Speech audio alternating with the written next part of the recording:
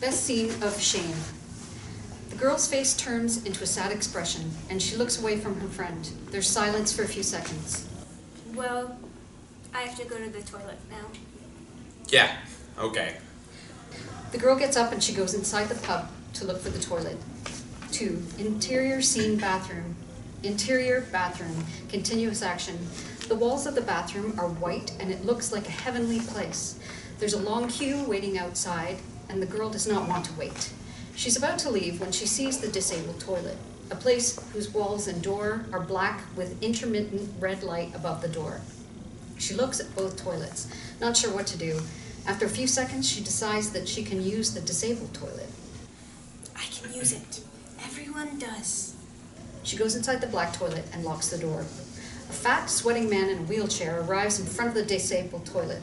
He saw that that girl is not disabled, and despite that, she locked herself in the toilet. He's really angry and he starts shouting at her. Hey, you! You! Inside the toilet! She realizes that the man is talking to her and she starts being scared. Hey, you! I saw you! You two-leg bitch! You are using my toilet! How dare you! How dare you deprive a wheelchair man of his disabled toilet! She starts panicking. She has a scared look on her face. The man gets angrier. Do you know how many times this has happened to me? Do you know? I always have to wait for people like you. People that can walk while I wait like an idiot behind this fucking door. I'm the only one entitled to use this toilet. I don't have an easy life, and people like you make it even more difficult. I am sick of disgusting people like you who think they can do whatever they want. You disgust me.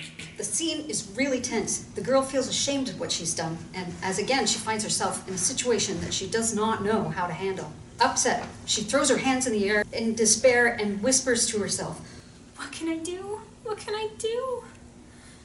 knocking heavily upon the door.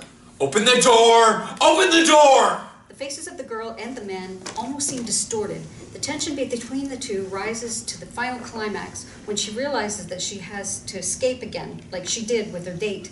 She looks around trying to find a way to run away, and she sees that above the toilet there's a window.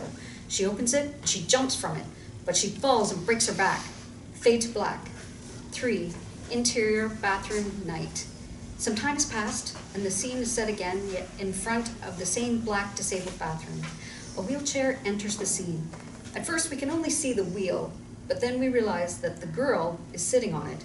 We realize that she's now paralyzed because of her fall, and now she can go to the disabled toilet, as she is now entitled to do so. The last scene sees her entering the toilet. Fade to black.